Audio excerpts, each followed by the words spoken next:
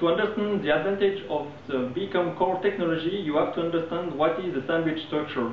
A sandwich structure is made of three key elements, two faces and one core. The faces, when you bend the part of the sandwich part, take the stress in tension and compression. The core only takes the shear in between the face and also the compression.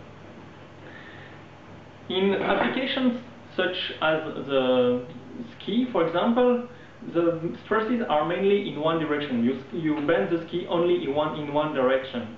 So the Bcomp core technology takes it into account to really optimize the stress behavior in one direction.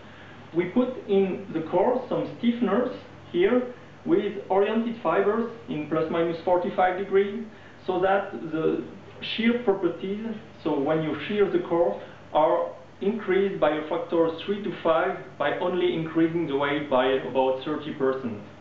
So with such technology, you can really have better properties for lower weight.